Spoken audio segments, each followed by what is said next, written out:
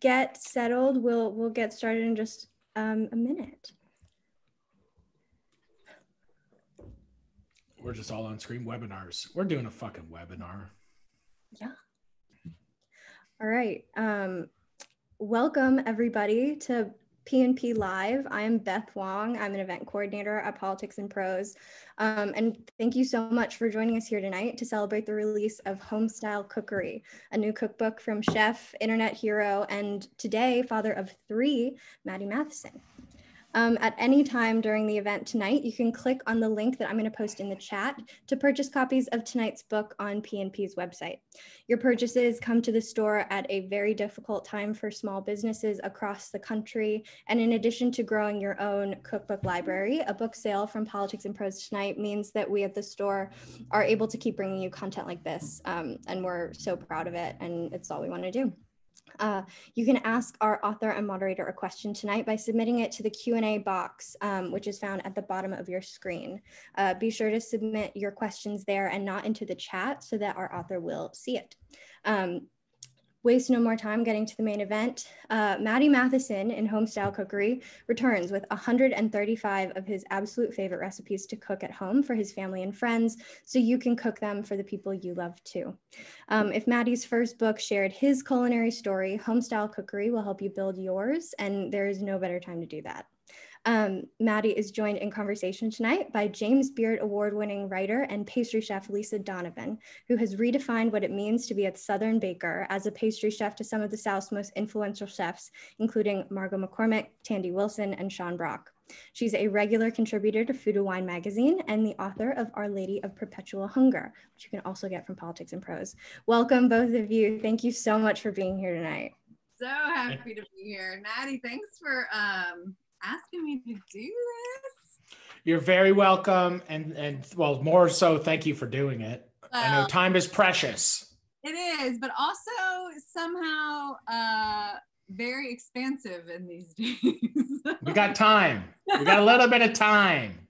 You know, I mean, I'm basically, my ass is part of this chair now because this is where I'm at all of the time. Everyone's just Zooming. Instead of Zooming about nothing with their jobs, they get to watch us Zoom about a book and life. Yeah. So how's it been going this week? I know we talked about it a little bit before, but like, how's your week been launching this book?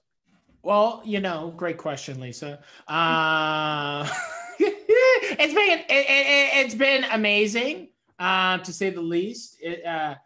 You know, like anything, anybody that's written a book, anybody that's built a project, anybody that built a tree fort as a kid. You know, when you hammer that last nail into the step on the tree and you can climb up and you get that new view of the world, it's a beautiful one most of the time.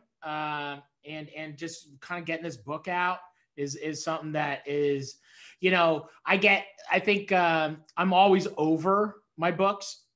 Even like my first one, which was like, you know, my like real kind of life story through the culinary lens, but it's still like, people don't really realize how much back and forth it is to make a fucking book. Yeah. And it's just like a very painstaking, like copy editors and editors and layout people and design.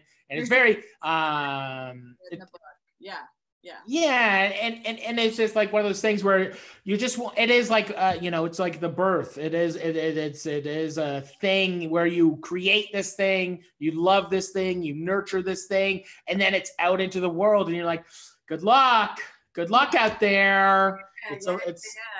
Well, and it's definitely strange times, but you just opened a whole segue into birth, and you just had a baby today. You guys just had a baby today, Matty. We did. I'm a beautiful father of three beautiful babies. Yeah. And I know it's nice, isn't it? It's nice. It's nice.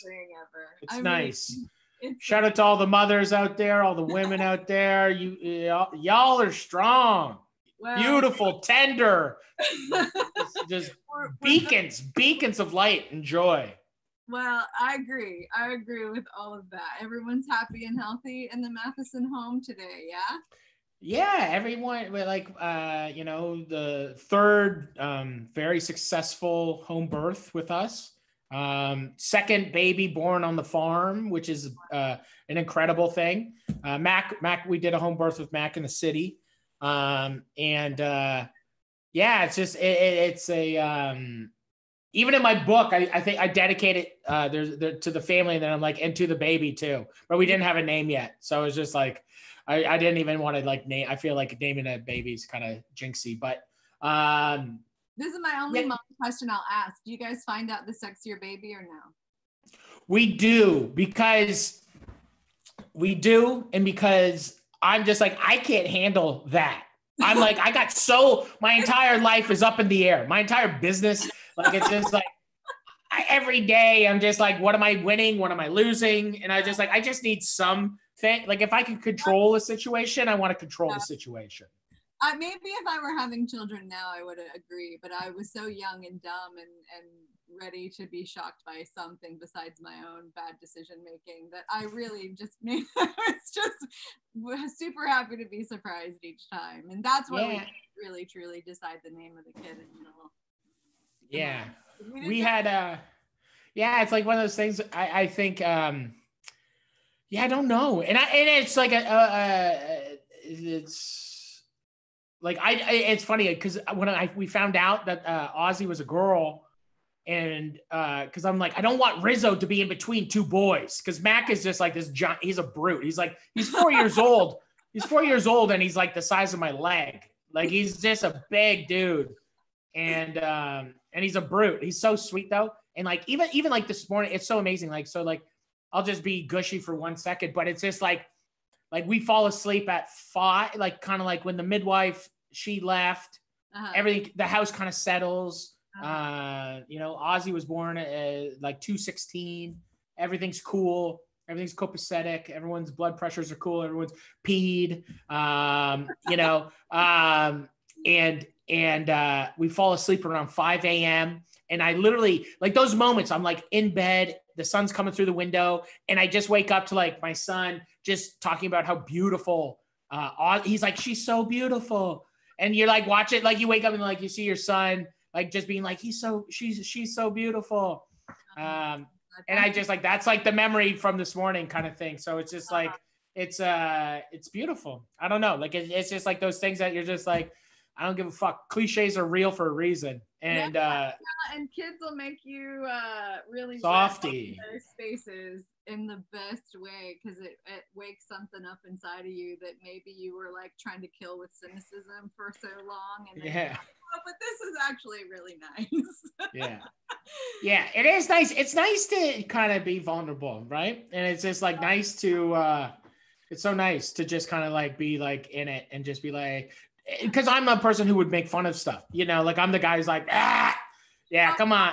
Cool, right? Until we're not, and then we're like, oh, actually, I want to just like soak in this niceness. And I actually do have questions, even though I could just talk to you like this for a whole hour. Since we're talking about kids and family, well, we got questions. We got questions. We have real questions. We're professionals. We're authors. I wonder. We're authors. As I was reading your book, so much of my career was sort of like compartmentalizing being a chef, working in restaurants, and also being a parent, because I sort of had that trajectory all at the same time. And when I was reading this book, and I'll just admit, and I know you don't give two shits, but like, I haven't read your first book. But what struck me about this book, and I guess I want to touch on, this is like a 5-part question.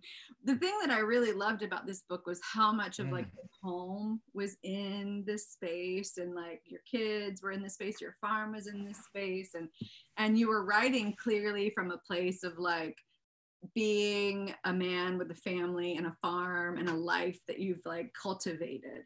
And that really resonated in this book, which is such a nice place back to going back to sort of like losing our cynicism. It's just such a nice place to like open a book up to and be like, oh man, Maddie's happy.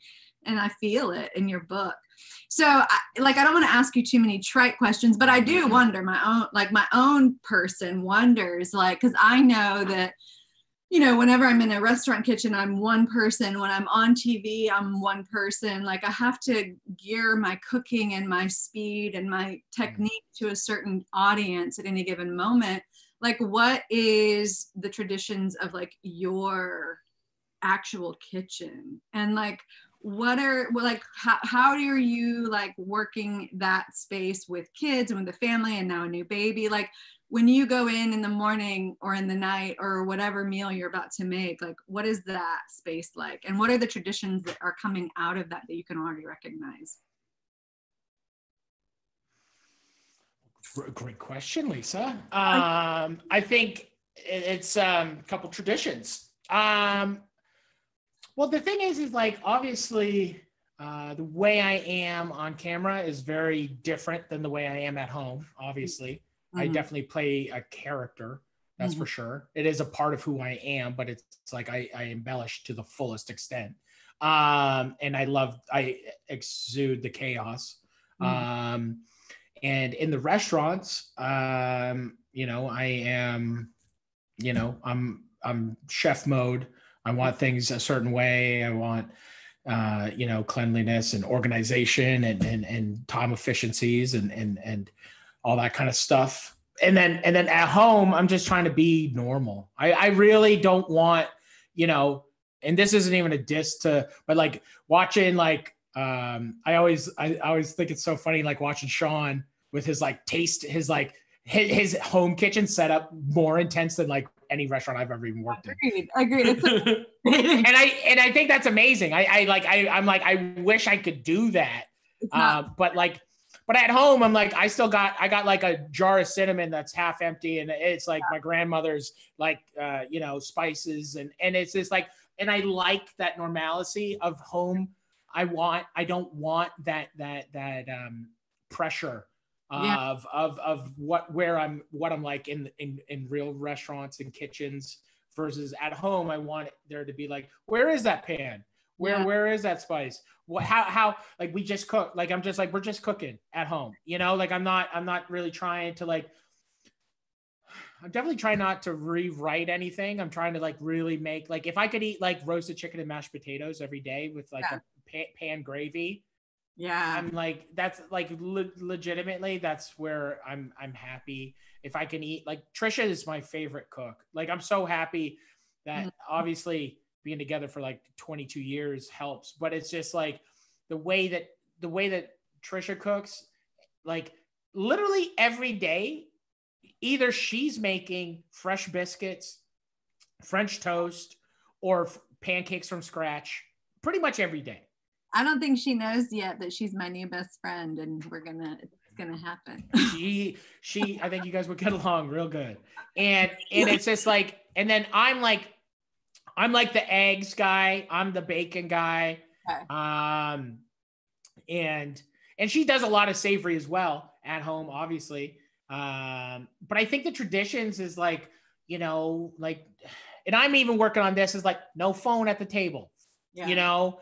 And so then if I'm on my phone working, as I always say, because I'm as addicted to it as anybody, that like we can't say no, like why Matt wants to watch his iPad, you know, he wants to watch another episode of Goosebumps during dinner. So we're really trying to have those special times, and just have literally 30 minutes. Like that's all we're asking for, like kind of 30 minutes on each meal at the table. So that's an hour a day. We do 30, like, you know, maybe 20 minutes in the morning, you know, to be honest. But we try to sit down, have a cup of coffee, glass of juice, fresh biscuits and jam and some bacon. And it's just, you know, I think just being present is the biggest thing. Are you finding to have more, like, obviously we all have more time for that right now, but I'm jumping ahead because I think it's a good time to ask this. Like for me, like I'm deciding things in real time with all of this new available time. Like I think you and I and other chefs who run around the world and do this kind of career and are, you know, balancing home lives and careers that we care about and also help support our families, frankly. Like we, you know, I think for me anyway, I'm realizing so much in real time about the things that I refuse to let go of when this is all over. And I think those moments are going to be things that I'm going to have a really hard time not being home for dinner until my daughter moves out, you know, like that's going to be a thing. And I mean, I've only got 2 more years, but you know, I think like, do you think that this wasn't a question I intended to ask, but I want to ask it now. Like, do you think that like these last 6 months, like, is this going to change the way you do your career when things get better, or, you know, go back to normal? 100%. 100%. Because the thing is, I was, you know, this isn't going to sound like great, but I've never, in the last 5 years, I've never been home longer than 8 days in a row, period. That's a fact. That's not cool. And that's not anything. But right now we're putting in the time, and me and Trisha have like a very, very active communication about what I'm trying to do for the greater good of the crew, you know, of our family. And I'm trying to set ourselves up so I can farm full time in 5 fucking years, to be honest. So it's just like I have like, but at the same time, it's you know, we all had to learn how to even be around each other that much.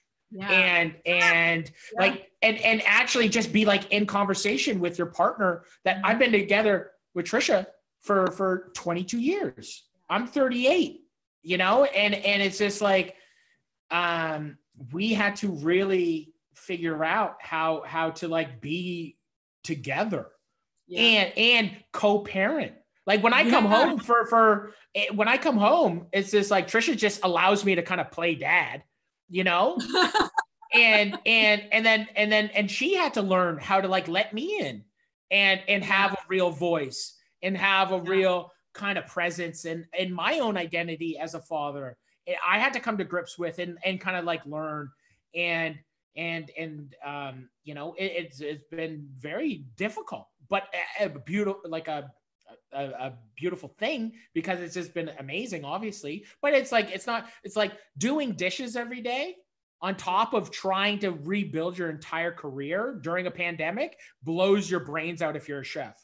I'm like, you know, to be honest, I'm sure no one's really saying that out loud, but it's just like everyone act like I'll cook all day, but if I have to do the 30-minute dishes after 3 times a day, I'm just like, yo, this is not. And I'm like, I travel the world and I'm eating at the best restaurants in the world nonstop.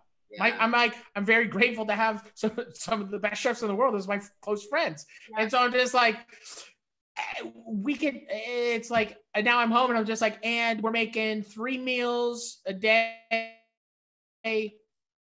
And my kids only eat certain food. So I'm making me and Trisha a meal and separate. Or she's making us a meal and the kids meal is, and it's just like Mac is just like, it's green. I can't do that. That's green, Dad. And you're just like, okay, sorry. I'll get some mac and cheese again. Okay, brown, you know, let me get something beige and unremarkable. Let me just like whip you up something. But I think like being home, it's crazy because it's just like now I had to be like a sociopath. I had to have a brain set to not think about my children at a lot of times or my partner because I was gone so much working away from them. So it's just like I have to have that like thing where it's just like I don't think about it because I'm not gonna. And then I get on a plane and I'm crying watching Tag and I don't understand why. And then I'm just like. It's just like it's like one of those like wild things, and it's like, once again like all of our compartmentalization that we have to do in our careers to make everything work as humans, chefs, parents, eventually, like all got put in a washing machine and like tumbled together. And I have been doing the same math equation of like, you know, just being as present as I possibly can, and also trying to sort of tame the part of my brain that I had trained for so long to be away, to you know, work 12-hour shifts and to do all of the things. And so you mentioned your farm, and I want to talk about your farm because I don't know if you know this, but my daddy's a farmer. I didn't know that. And yeah, he lives in a place called the Phoenix Springs, Northwest Florida, which is basically like South Alabama. And he has just, you know, slowly sort of built this farm. And so, like, do you provide food for like your community, or is it still small? Like, tell me about your farm. Do your kids out there? Blue Goose. I want to know about your farm. Okay, yeah. So Blue Goose Farm started because of the pandemic. Okay, so it's new, relatively new. We broke ground May 25th. Whoa. So yeah, so we the day we tilled was May 25th, and we've I don't want to say we're growing the best vegetables in Southern Ontario, but I haven't seen ones that are better. That's awesome. And it's been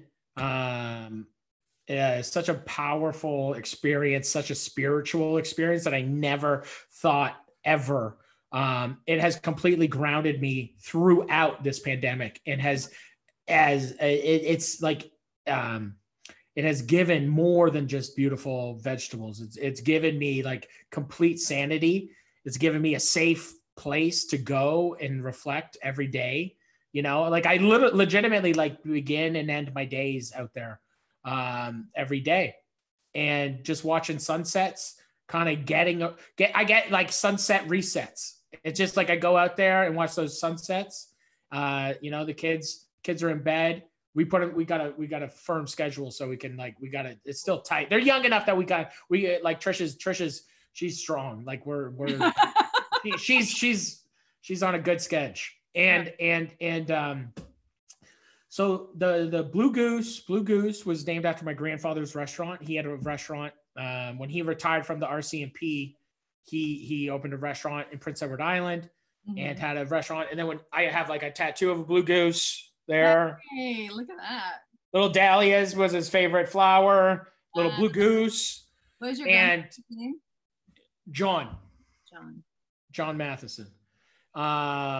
And Big John was a very kind man and a very like outdoorsy, like my dad and like they grew up, and my grandmother, they grew up in like in Whitehorse. So like he was like riding dog sleds around and like wearing polar bear fur, and like I'm like the most Canadian, definitely like the most Canadian family ever, actually. And so it's like my family lineage comes from like that, like Mounties up in the Northwest Territories, and then like and my mom's side comes from like my mom's side landed in Nova Scotia from Normandy in like 1637. Wow. So it's just like I'm very Canadian. Anyway, but so Blue Goose started with an idea. I was shooting this cookbook. And Keenan McVeigh, my partner at Blue Goose, he came down to help me, and him and his wife, they moved out of the city, burnt out chef, you know, to kind of try to just switch it up. They moved down to Niagara. They have no connections to it. She works on a beautiful flower farm.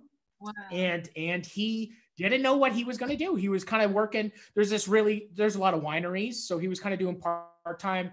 He kind of went to front of house and was just trying to make money doing that kind of country. And when we were working on my book, he's like my favorite chef. He's just like he's so so talented, and he's young. He's only 30, and we just were like started really talking about like the responsibilities of owning land and farming, and we just kept on making fun of how much grass I had. And I'm just like, I have like my backyard is literally the size of like 6 football fields. And it's just like, and I'm just like, what am I going to do? I'm going to grow, like I'm growing grass. I'm paying somebody every week to cut my grass, you know? And and we just started talking about growing vegetables. And he did a couple stages at different farms in North America. And I was like, fuck it, let's go. Let's do it. Let's do something. And then and then we canceled it right away because the second the pandemic hit, I was just like, well, I can't financially take this risk right now. Right. Then it switched to, I can't take this financial risk, to I need to do this, period. Yeah. And I don't know if it's ever going to make money. I don't know if I'm ever going to like recoup fucking anything, but all I know is that we are going to grow vegetables and we're going to feed people, and that's what we're going to do. And I'm just like, that's it. And so we kind of like, I had our business plan obviously is no business plan. And we're just trying to grow the best vegetables that we can. That's it. And you know, we're trying to be like, none of this like certified organic bullshit, but just like, we're trying to grow vegetables the way, like very low impact. We're composting everything ourselves. We're building out a lot of systems. We're going to be starting to like make our own like teas and stuff for the beds and stuff. Yeah. And you know, we're learning. And now we're going to quadruple next year. We just dug out the new plot, so we're going to be at like 15,000 square feet of vegetables. Holy cow. And yeah, and so this year it was amazing. We teamed up with three different restaurants, sorry, this keeps on beeping, these emails. But we teamed up with three different restaurants in Toronto that we trust, to that won't like fuck up our veg. And it's just like completely changed the whole way I'm thinking about food. And just like, and I'm trying to figure out now is I don't want the farm to be like profitable. I just want it to be something that can provide. And so I'm trying to find that middle ground of can Keenan make a living? Mm-hmm. Can we provide to some restaurants? And then on top of that, can we donate? So we're trying to figure out, like, once a week, like whenever we bring all the produce to the city. You know, there's a lot of community fridges going on right now, and we're just like filling up. We bring like one big cooler, just for community fridges, and we just kind of divide it up. And you know, we don't, like, we're not trying to post about it or any of that kind of bullshit, but it's just like, all we're trying to do is like get some vegetables to some people.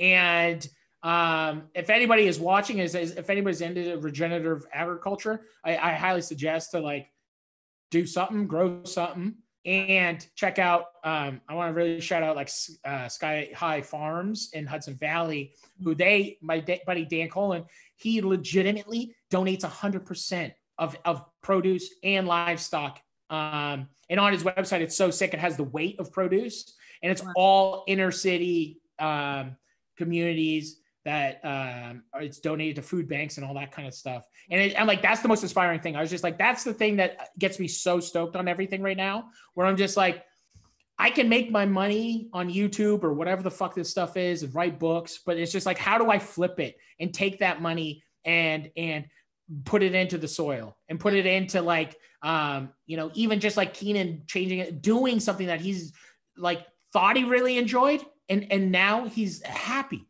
And I'm happy, and I'm just like, that's what the fuck is going on. I mean, you know, it's funny, you know, we'll pivot in a second, but that's exactly what my daddy's doing too. Like, he's this super conservative, very Southern Republican guy living in the South. Yeah. And grows tons of potatoes and tons of carrots and tons of radishes, and 3 to 4 times a week he just drives down to the community and basically absolutely gives it all away. Doesn't make a cent out of it. This is what he does in his, you know, he's retired, he's in his late 60s now, and he just wants the rest of his life to be cultivating land and feeding people. And you know, it's a real incredible, when you start to dig deep into sort of that culture of humanity, it starts to give you hope in a time when it's hard to find, you know. But that's the thing. It's like, how do we do the real thing? How do we do the real thing?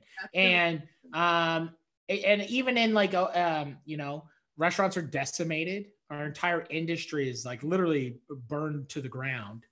And how can we rebuild? And I'm just like, I don't know. The easiest thing was to like plant seeds, like legitimately. Yeah, I think so much of it's going to have to be going all the way back to like back to all the way back, starting back to the very beginning of basic food production. So yeah, I could talk about it all day. I want to ask you, talk about your book because it's so good. Okay. So good. It's a decent book. It's a decent book. It's decent. No, it's a good book, Matty. It's a good book. Okay, so there's a part in your book where you talk about like making book 1 versus book 2. And you have this really beautiful quote, and I think it spoke to me as someone who not only has cooked for a living, but also who eventually began like teaching workshops to talk about how to bake and how to make pastry and, you know, how to do all these things. You say, please be patient with cooking. It takes time. And I think in the day we live in, like, I think people have somewhere along the lines gotten so intimidated by something as like really basic that I think for us as cooking, that it becomes for chefs like a sort of wall that we have to penetrate of like how to communicate that recipes aren't necessarily all the way set in stone, you know. And for a pastry chef to say that is fucking crazy, right? Like it's crazy for a pastry chef to say that, but even in pastry it's true. Like it's true that you can find yourself and your intuition in a recipe, and that recipes are actually just conversations between two cooks. And when you take a recipe from a other cook, I think my favorite recipes are in conversation form and in ways of like talking about what do you have on hand, then use that, or so you really, it sounds like you really, and by the look of the recipes, it like looks like you made a real attempt to make these way more accessible than the first book that you made. And I just wonder, like, I can see all the ways in which your life has sort of changed, the arc of your life, and why all of that might be true, and you wanted to find that accessibility. But I think like on a real technical level, like what was that like in a kitchen for you to communicate that differently? Like what was the change there between you really wanting to sort of show this great food and also then all of a sudden years later showing like, also you can just make this chicken stock and it's really beautiful? Well, I think it just comes with maturity and experience and just understanding my landscape and what really kind of surrounds that, and just being able to kind of read the room that I'm in, that I kind of built, you know. And I think it's like there's so many different kind of ways. Like I'm a firm believer recipes were made to break, you know, much like most rules. So it's just like, and even like with my YouTube series that I made for this book, I was just like, every recipe that I'm doing, I'm just like, if you don't have any of this bullshit, then who gives a fuck? And it doesn't matter that if you can't get halibut, use haddock. If you can't get haddock, use mackerel even. But it's just like, it's just a matter of like understanding, like if you use mackerel, maybe add more acid because it's so fatty, or like, but that's just like, I think trying to just cook, I just truly want people to have building blocks, and then they can build their own kind of like, you know, stadium and build their own little world that they want. And then they can crumble it and rebuild it and learn. And it's just like a lot of the funniest thing about making cookbooks that I didn't really realize is like the amount of people that are like, your recipes suck, that didn't work. I'm like, first of all, make it fucking 10, 15 times, and I guarantee you're going to have a different outcome. And I guarantee if somebody was to give me a blueprint how to fucking build a chair, the first time I did it, my chair wouldn't look like the fucking chair in the fucking blueprint.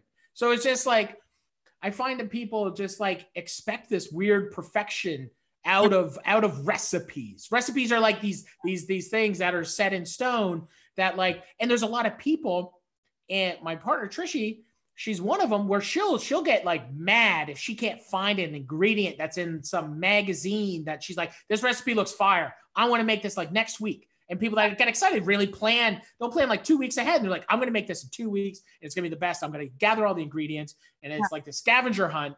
And then they're like, I can't get Szechuan peppercorns, or I can't get tarragon, or I can't get, a certain type of cut of meat. And it's just like, I think once again, it's just like, I think you need to look at it a little bit deeper and just be like, what is that cut of meat? And what are the principles of that cut of meat? Is it a fatty cut? Is it full of tendon? Does it need to be cooked at a certain, amount of time to break down? Is it a quick cook? Is it a long cook? Is that tarragon meant for an anise flavor? Do people even understand that? And then how are you going to achieve anise through something else? Maybe they have Chervil. Maybe you can use a star anise. I don't fucking know. Yeah. But it's still just like, I'm always just saying that, like, I just want to spark somebody's imagination and spark somebody's like confidence enough to try. And I think like that whole messaging is something that I really have fallen into. It's something that I can get behind. And like, that's my whole thing, is like, I want people to laugh. I really want people to laugh when they watch my stuff. I really want people, like, my recipes aren't amazing. They're good, but it's not like, I'm not trying to do a master fucking class. I'll tell you that much. I'm trying to like get somebody excited to make a fucking lasagna. So hopefully they fuck. And then hopefully they have a good time, and that builds their self-esteem. And then they're going to carry on and get more confidence. And maybe cooking can be that thing that makes them feel better about themselves. That's all I'm trying to do. And if you don't have the ingredient, it's just like, get another ingredient, please. Figure out what else you like to taste. I think so often people take themselves out of the recipe, and so often recipes are written to not give you any autonomy. And I think it's just really, this is one of the first times I've ever seen someone really succeed in writing recipes in the way that I always want people to have conversations about recipes, where there's enough loose sort of permission to move around in those recipes. Like, somewhere along the lines we got real rigid about what cooking was and what recipe needed, and it really frustrated me, especially as a pastry chef and as a baker. And you even say this in the book, like, it's such a science. Well, that's true.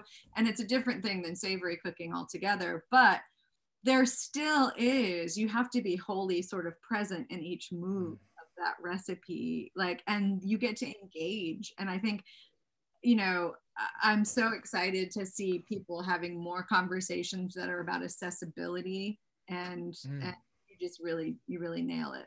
The thing we have to take questions in a minute, but I really want to actually ask this because looking through your book, I mean, do you know, right? Like, that you are, maybe you're wholly Canadian, but for a Southern cook, for a Southern baker, you have such a spirit of Southern cook in you. And I don't know, like, if that even makes any sense. Maybe I'm talking to a room full of Canadians. I don't know. But like, I when I read your book, there is, and it goes kind of back to the conversation about recipe writing. Like, there's such a generosity of your spirit. And there's also such a familial feeling to getting to know your recipes and getting to know you through the recipes. It feels distinctly Southern to me. And then you go and put like a fried fish sandwich and a bunch of really proper cornbread. By the way, proper cornbread. That cornbread you have in here is proper. And the fact that you do things in like a cast iron skillet, there are so many notes in this book that make me wonder how you've not, or maybe if you have, and this is the question, like, have you spent time cooking in the South? Do you cook with a lot of Southern chefs? Like, what is the pulse I'm getting? Like, I feel like you may as well be cooking in Mobile, Alabama, and the best possible way. Like, the way you communicate food feels really familiar to me. And I feel like it's very kind. I think it comes from my family. Yeah. And I think it's just like, I come from a house, we didn't lock our doors. Wow. and we had an open door policy. I got two brothers. We're all 2 years apart, and we always had like people over, and there was always enough food for everybody. And every Sunday there was always food for everybody. And it was just one of those things where, and I'll tell you one thing, we didn't have a lot of money. I come from, like, my mom was a working, like, she worked at a factory. My dad was an engineer that worked at a factory. But we always had food was our joys, right? Like those were our wins. Our wins was sharing food. Yeah. And I think having, that maritime hospitality I find like the Maritimes is very, very close mannerisms and kind of flavors of the South. Mm-hmm. And I think, I love the South, but it's just like, there is no soul food in my country, right? It doesn't exist. So there's some diners, there is some stuff, but there's not soul food, we're north of the border. It didn't make its way really up here. Yeah. And so over the years, and I'm French, like I only worked in French restaurants. So it's just like, I've always had the love of some butter and some puff pastries, but it's still just, the thing. It's in me. It's in my DNA. It is. I think it's either you got it or you don't. Yeah. And some people, the way they cook, sometimes it's perfect and it looks perfect and you eat it and it's just like, that's missing something. And that something is the person's soul. Yeah. And I've eaten in a lot of really good restaurants that are, really good restaurants. And I'm like, it's missing it. You ain't got it. All your fucking fancy stuff, you still ain't got it. And they're missing it. They're missing it. Yeah. And which is fine. Mm-hmm. A lot of people aren't looking for it either. That real kind of real loving. Yeah. And I think my recipes, I don't know, nothing like it really is a funny thing. Cause even like with this book, I wrote it backwards. So I wrote my first, the first entry essay to kind of get my mind of like what it really is. And I write it on my phone, right? So I don't type anything out on a laptop or anything. So it's just like, I write it all on my phone. Crazy to me. It's so crazy to me that you do this all on your phone. To continue. Hey man, it is what it is. It's just like, it's how I work. And it's like the process, the thing that's amazing is like, so I write out my outline. Yeah. Then I write out my recipes. Then I let those recipes tell me how I feel. And then I write my head notes. Then once I have all my head notes, those head notes will tell me how that essay will be at the beginning of that chapter. Mm-hmm. And I really, because this is like, I'm not really telling a story in this book. The food is telling a story to me, I think. And I think like I needed to like kind of release it a little bit through like just like my ideas of like what I think these dishes are. And then once the recipe was written and then once the photo, I didn't even write the head notes until after I shot the food. And then I just got the recipes done. And then I was like, once the recipes are done, I'm going to shoot all the food and let the food just tell me how I feel about it. Because I'm like, I still don't know, because I'm like, I'm just writing I am just writing recipes. These aren't family recipes. Some are, but it's like, it's a home style cookbook. Do I make every single one of these dishes at my house? No. A lot of them have some real stories. A lot of them are kind of nonsensical, and I just think that they work. Yeah. And they make sense.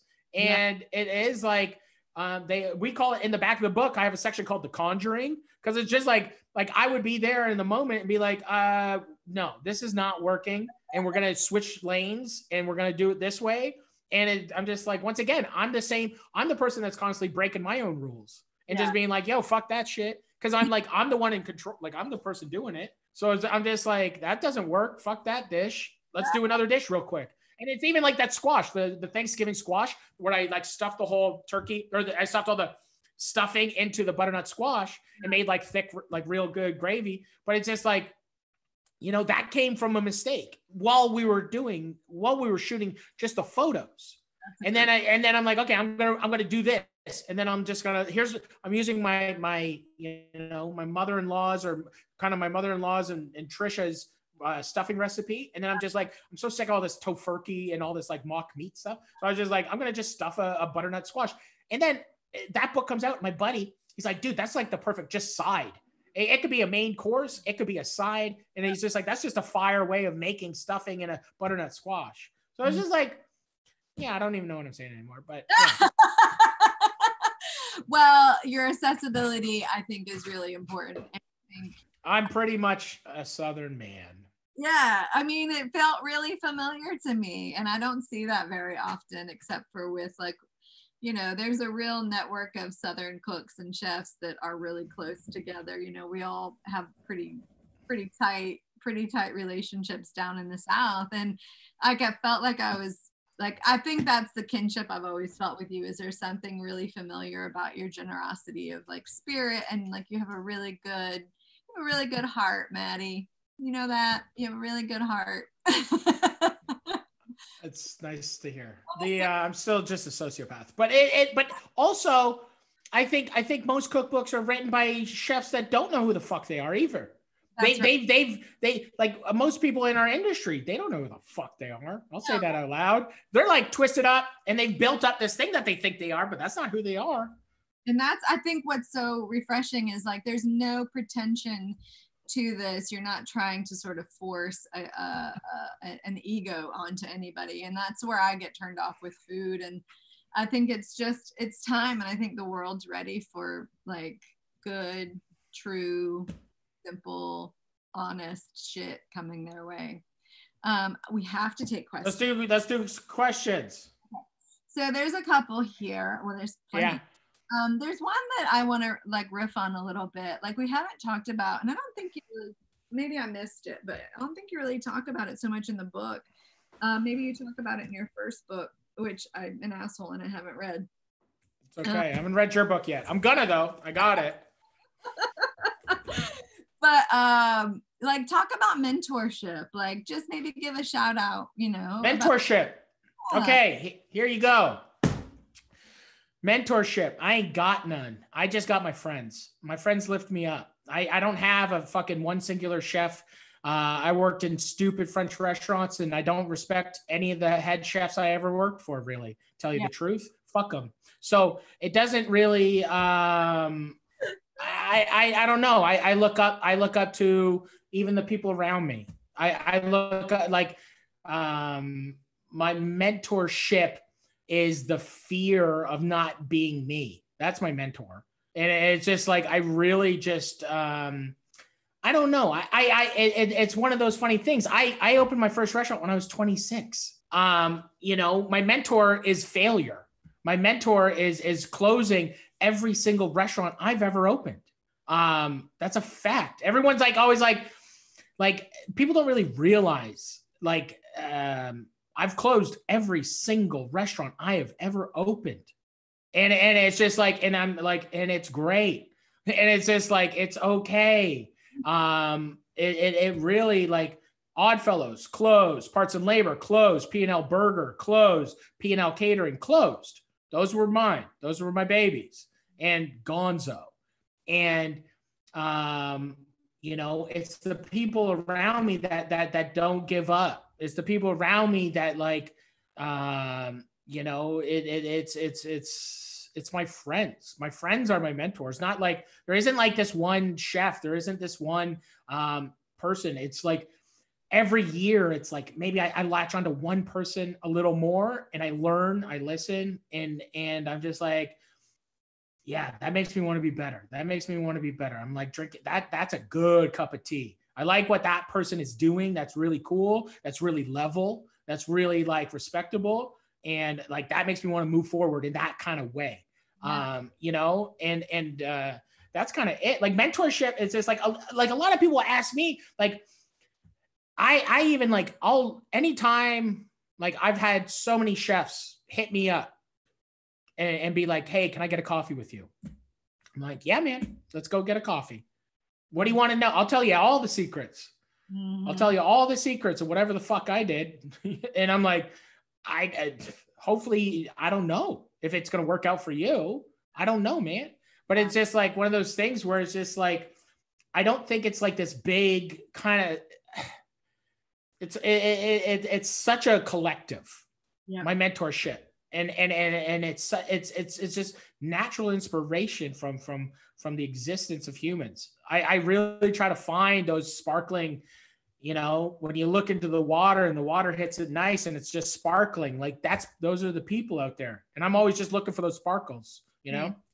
I think that's, I'm going to steal that for my future answers, because I feel the same way. Like if anything holds me up in this world, it's the people around me that like are doing things in real time alongside me. And like it also kind of speaks to sort of this weird territory of like when you start to find more success, you also start to face, and this is not, I'm going to say it anyway because it's coming out, but like not worth addressing, but like seeing people who sort of have a weird reflex to professional jealousy, and like not knowing what that is, like kind of being really shocked, because you're like, I think there are certain people who really are genuinely looking for the people who are succeeding so that you can see those ripples and find that light and just sort of follow their lead and like really find the spaces where you're allowed to do the things that you want to do. I think that's a really beautiful answer. There are two kids. I just want to read what they're saying because they're awesome kids. There's a girl saying, "Hi, this is Nellie. I'm 6 years old. What is your kid's favorite food that you or Trish make?" I just wanted to give that to the 6. Hi, Nellie. Great question. I would say congee is my kid's favorite. Mac's favorite food probably is congee. I think he just likes salt and chicken stock and the consistency, to be honest. But I think honestly, like it's just he likes congee. And Rizzo will eat. She's at the age, like she's almost 2, so then she'll kind of eat anything right now. She's kind of like, she loves, the thing that's amazing is she loves meat. Like she'll just be like meat, and she just wants meat. And like she'll like if I bring home ribs from the Meat and 3 or something like that, like she's always like, she'll smoke, like she's like literally 25 pounds, and she'll like do a half rack of ribs. Like it's crazy. Yes, I feel like I need to be best friends with all the women in the family. And then there's one from Harper, 8 years old, and she said she's from DC and she wants to tell Maddie Black Lives Matter and thanks for being awesome. So I wanted to read from the littles. We got littles watching. Thank you so much. Black lives do matter. Yeah. Vote. Grow up and vote. And vote, Harper. Okay, there's one question that's sort of about the future. This one specifically asks about travel shows, but I kind of also want to ask about, it sounds to me like you're pretty tied into your farm, but this will be a good place because we're close to our end to sort of wrap things up. This guy wants to know, I'm sorry I didn't say your name, I didn't see it anymore. If there are any shows specifically in the pipeline, but I think I also wanted to ask the question too. I know you don't currently own any restaurants, but like, I wonder, you know, both of us have spent a lot of time, you've owned several and I've worked in several. And, you know, we both came up kind of in the same time, right? Of like restaurant industries, you know, lifespan, life cycle. I wonder, you know, if you want to talk a little bit about maybe your hope for the restaurant industry and the food industry in general. Loaded question. Well, I'm opening 3 restaurants right now. So I'm opening 3 restaurants right now, maybe 4, to be honest. And I won't let,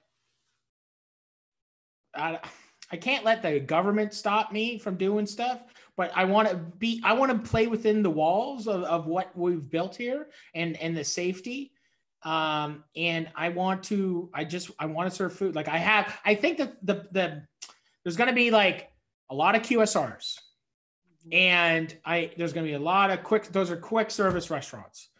And there's going to be a lot of, maybe you can say just fast food. I don't know what the fuck you want to call it, but there's going to be a lot of that. And then there's going to be a lot of super high end.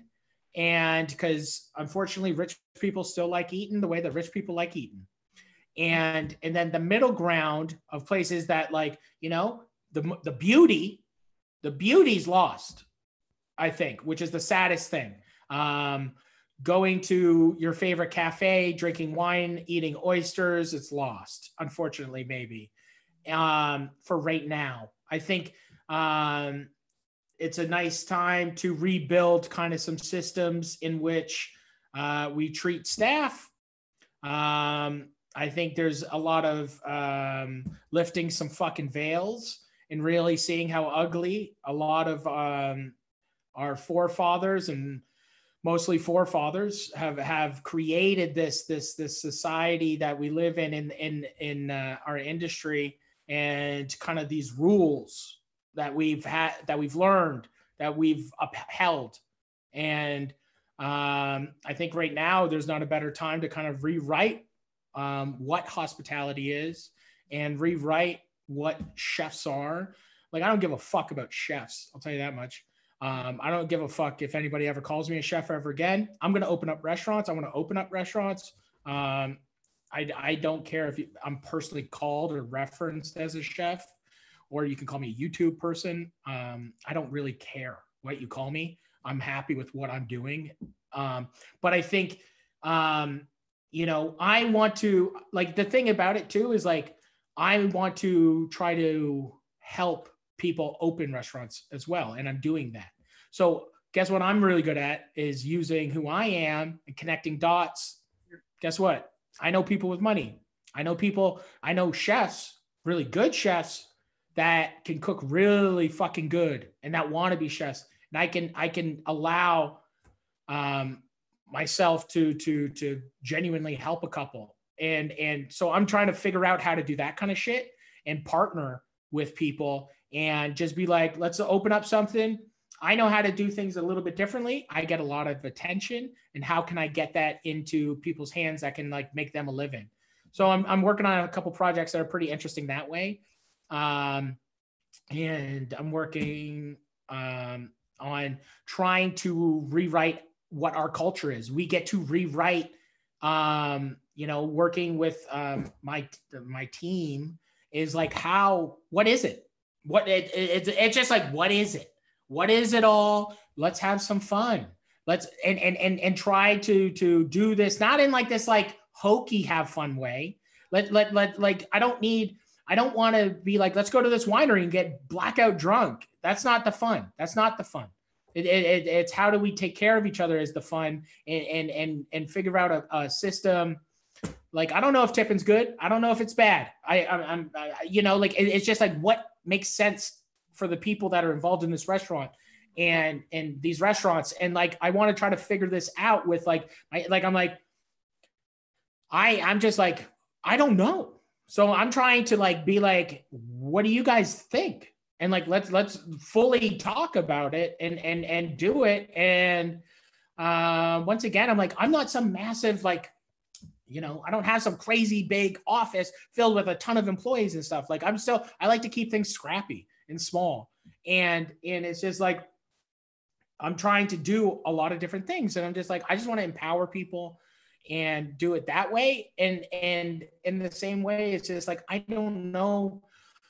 I don't know. The restaurant industry is just fucked. But the thing that sucks, I didn't ask the fucking government. I'm like, I don't know. I didn't ask the fucking government to open my fucking restaurants, and I ain't going to ask them for jack shit. So it's just like, I honestly, I'm like, we're waiting around for like God to reveal himself somehow to help us. And it's just like, I don't know. Can't we just go sell sandwiches? But we can't do that. So it's just like, I honestly, I don't even have any answers. I don't have any answers. And all I'm going to try to do is put my best foot forward and try to walk together with my partners and my staff and try to like literally like do it unified with the people that make these businesses exist.